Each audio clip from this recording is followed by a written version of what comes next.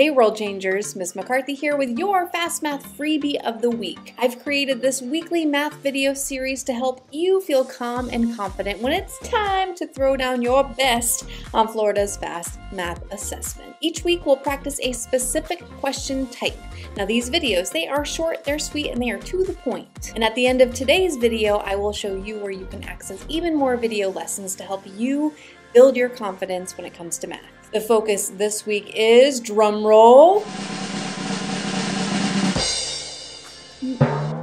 Forgot what I was gonna say. Let's try that again. The focus this week is, drum roll, matching item. One of my favorites. So let's not waste any more time. Let's get to it and let me teach ya. All right, fourth grade, here's your problem this week. So go ahead and pause the video and try this matching item problem on your own. Then when you're ready, come on back and we'll see how you did.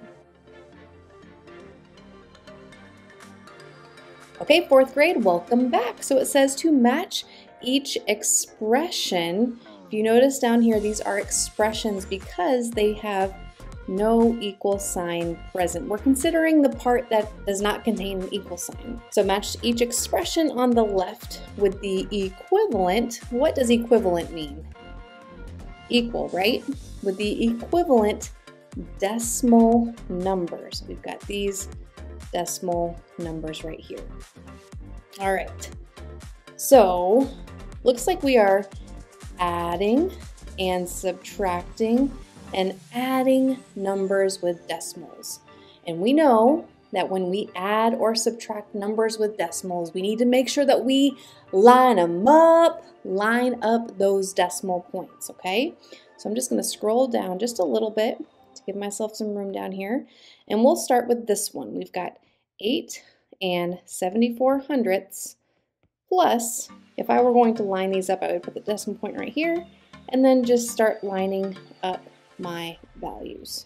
Okay, so 4 plus 1 is 5. 7 tenths plus 4 tenths is 11 tenths. Don't forget to bring down your decimal, that's right. And then 1 whole plus 8 wholes equals 9 wholes. So the value that we have here, read it with me, it's 9 and 15 what? Hundredths. Do you see that value in the columns?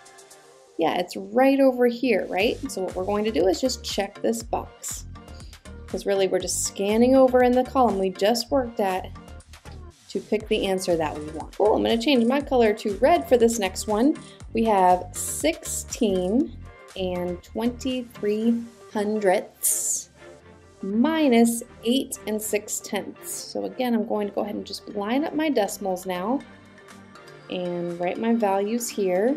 And I know that right underneath that 3, there's nothing there, so I'm going to hold that place with a 0. All right, 3 minus 0 hundredths is 3 hundredths. 2 tenths minus 6 tenths. What do we need to do? Regroup, right? So we'll take 1 here and give that here.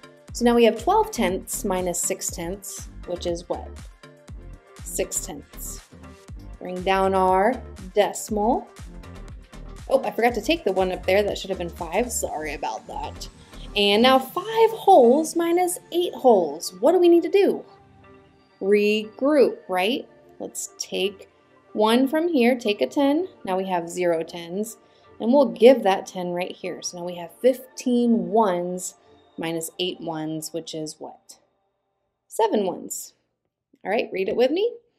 We have 7 and 63 hundredths, right? And do you see that? Yep, right here in this one.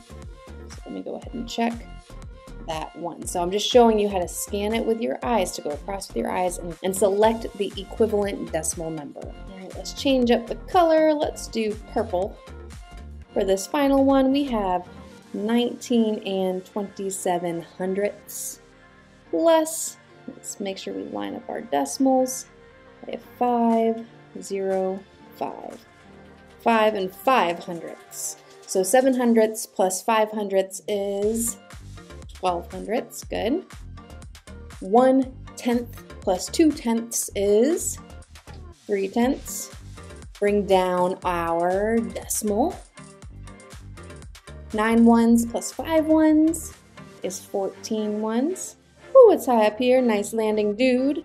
And 1/10 plus 1/10 is 2 tens. So we have 24 and 32 hundredths. When we scan that across, shoop, it's right there. So we can go ahead and select that one just like that. And that is how you could show your journey on paper to show how you solve this problem. So go ahead and pause the video if you need to copy down any more notes that you still need to record on your page. And then when you're ready, let's close out this video lesson. Now here's a message for the grown-ups in your life. If you are a teacher, parent, or educational leader looking to support your students with more practice in a safe environment, follow me over to mccarthymathacademy.com for tons of math videos specifically geared towards Florida's best standards. Just know that I would love the opportunity to make math fun, make it click, and make it stick for your students. So make sure that you check out the links somewhere around this video. Before we go, let me remind you that practice is not something we do once we're good. It's the one thing we do that makes us good. If you want to get better, stronger, or more confident with something, you've got to put in the practice, and you've got to make sure that you are throwing down your very best effort. I believe in you, and I will see you next time, World Changers. Bye!